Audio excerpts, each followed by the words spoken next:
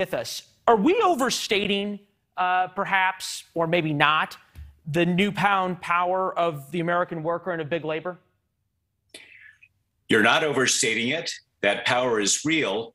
We don't know how long it will last. It has to do with the kinds of labor shortages and supply chain sort of tightness that you've referred to.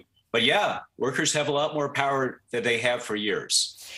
Interesting, out of Kelsey's report, what struck me, John Deere's offering 5 to 6% for employees. The CEO got 160% pay increase. Is it fair to compare those percentages as we're talking about things? I think it is.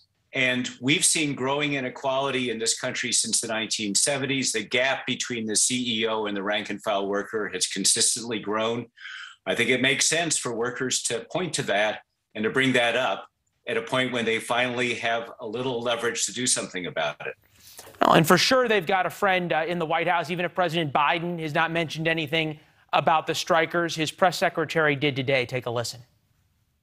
Our economy is shifting to a labor market where workers have more bargaining power. Ultimately, that's a good thing for workers to have more bargaining power and be able to choose more.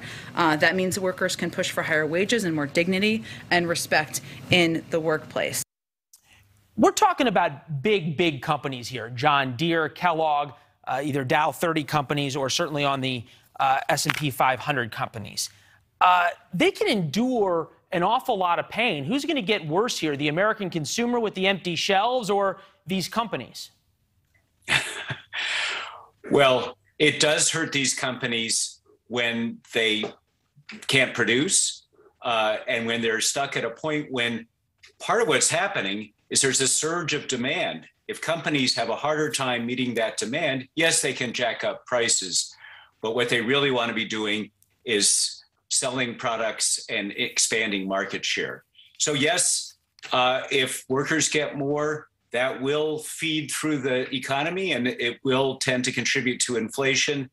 But if what that means is that workers are getting a bigger piece of the pie, I would agree with Jen Psaki that that's a good thing.